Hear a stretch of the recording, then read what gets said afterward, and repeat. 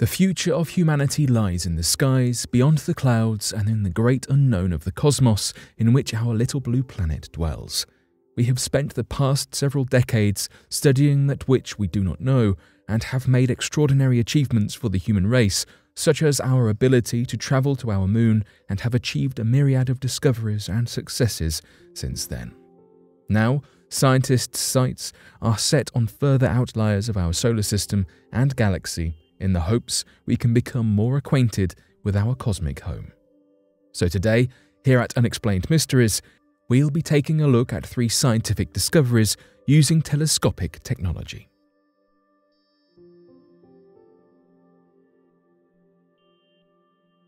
Scientists sent a huge underwater space telescope into Lake Baikal. In southern Siberia lies a freezing lake by the name of Lake Baikal.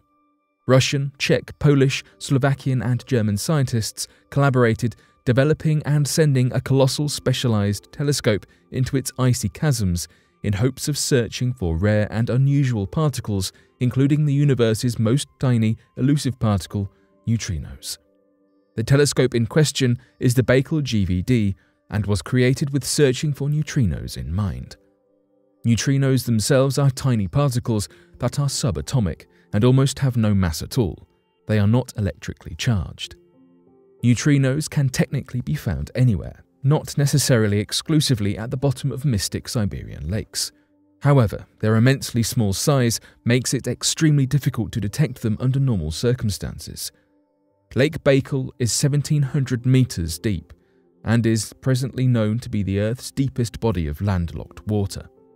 Lake Baikal is full of fresh water, covered by a sheet of ice which will help keep out any solar or cosmic interference with the neutrino detectors, which are commonly built underneath the ground in order to avoid said interference. As such, Lake Baikal can be a location of scientific note when it comes to researching and finding these tiny particles. The neutrino detectors were drilled through the ice 4 kilometers away from the shore of Lake Baikal, and the scientists proceeded to place the components of Baikal GVD 1,310 meters into the freezing icy lake. Glass spheres were attached to the telescope. These glass spheres are photomultiplier tubes that can see the specific spectrum of light produced when a neutrino is in the lake water.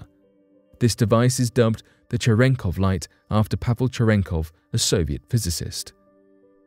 Baikal GVD is a truly huge telescope, the second largest neutrino detector ever created.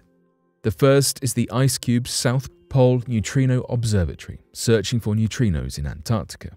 The IceCube detects roughly 275 neutrinos a day in the atmosphere.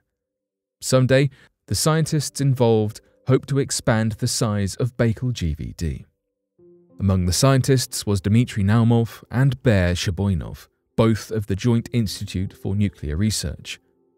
Shaboynov stated about the lake, "Of course, Lake Baikal is the only lake where you can deploy a neutrino telescope because of its depth. Fresh water is also important, water clarity too, and the fact that there is ice cover for 2 to 2.5 months is also very important." There is a radio telescope on the far side of the moon. As we expand into space, thoughts of moon colonization often flow into people's minds, and indeed, various organizations have made attempts at establishing a human presence on the moon. In December 2018, the Chinese lunar exploration program sent a mission lander U-22, otherwise known as Jade Rabbit 2, onto the moon, making the rover the very first to land successfully on the dark side of our moon. The same mission, the 4th part of the Chinese lunar exploration program's Chang'e 4 mission, was the first robotic spacecraft to plant and sow seeds on the moon. The NCLE, known as Netherlands China Low Frequency Explorer, orbited the moon and was designated to catch radio frequencies between 80 kHz and 80 MHz. As the name suggests, the project is a collaboration between the Netherlands and China. Specifically, China's National Space Agency and the Netherlands Institute for Radio Astronomy. Astron has been working on radio astronomy for decades now and is responsible for the WSRT, or the Westerbork Synthesis Radio Telescope, and the EVN, European Very Long Baseline Interferometry Network. The NCLE allows China and the Netherlands to observe radio astronomy occurring by the dark side of the Moon, which is believed to be ideal as it is far removed from human interference. The radio telescope is going to capture emissions from the 21-centimeter emissions range, places in space that we believe are linked to past periods in the universe's history, such as the elusive cosmic dawn, a cosmic era previously unknown to us. Using the telescope, there is a chance we could examine the light that could help us understand a plethora of things about the universe, such as the logistics behind dark matter and when the first stars were created, or how the galaxies formed. The director of Radboud Radiolab, Dr. Mark Klein-Walt, officially stated, "Our contribution to the Chinese Chang'e mission has now increased tremendously. We have the opportunity to perform our observations during the 14-day-long night behind the Moon, which is much longer than was originally the idea. 3 years of hard work are finally paying off for both Dutch and Chinese scientists as they unfurl the telescope's antennas and begin this new era of cosmic science for us. Scientists of all nations worldwide are eagerly awaiting the emissions the NCLE will capture during its run." Heino Falk of the Radboud University, professor of astrophysics and radio astronomy, said, "We are finally in business and have a radio astronomy instrument of Dutch origin in space. The team has worked incredibly hard, and the first data will reveal how well the instrument truly performs." Evidently, the NCLE is a national pride of both the Netherlands and China. The antennas were supposed to be released far sooner than they were, but due to a large amount of data suggesting they would deteriorate and break, researchers made the executive decision to gather more information before proceeding. Currently, the antennas are picking up cosmic intel from an estimated 13 billion years before our time, when the universe was still in its infancy. They are still unfurling at a slow, steady rate, and once they completely unfold, we are sure to discover signals that were emitted from the Big Bang itself. As such, we will know an immeasurable amount of information about us, where we come from, and about the center of existence. South Africa's Meerkat radio telescope just discovered 1,300 galaxies. The South African Meerkat radio telescope is a true work of wonder. Utilizing a mere quarter of its possible power, it managed to discover a shocking 1,300 brand new galaxies in a spot where a mere handful of 70 were officially verified prior to this discovery.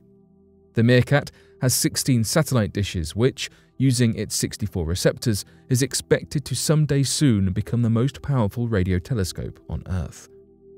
The Meerkat's chief scientist, Dr. Fernando Camillo, stated, "They are far better than we could have expected. This means that this telescope, as is today only 1/4 of the way to its full contingent, is already the best radio telescope in the Southern Hemisphere. This means great things for the future of galactic discoveries, especially since throughout this decade, the SCA have made plans of placing 3,000 dishes across an entire square kilometre in various countries to give researchers even more amazing images of outer space. The potential for discovery brought about by this is immense. Some scientists estimate that the potential of what we could find will be raised by upwards of 10,000 times that of which we know now. Black holes, dark matter, energy, supernovas, galaxies. We might be able to, for the first time, gain a full vision of what our universe is composed of and what it is like up close, and maybe even uncover more about its origins tens of billions of years ago. The Meerkat's isolated location in South Africa's Karoo region allows for the best conditions to search the stars, without much light pollution. Another radio telescope connected to the Meerkat is planned on being built in Australia sometime within the coming decade. Naledi Pandor, the South African Minister of Science and Technology, stated, "This is the first time that an African group of countries will host global science infrastructure of this character. It's a first for us as Africa, and also it's a first for the world because the world hasn't done this in Africa. We are building a global infrastructure for the world." Furthermore, Pandor announced his belief that theirs would be the greatest telescope in the world. More than 20 countries are participating in the creation of the dishes. SCAR managed to raise and invest $205 million into their telescope research and development, most of which has been primarily funded by the curious public and fellow scientists who wish to see the project flourish and thrive. But what do you make of these recent discoveries? Be sure to let us know your thoughts in the comments section below and help us by growing this community while working to solve these unexplained mysteries. Thank you for watching, and don't forget to subscribe for more videos.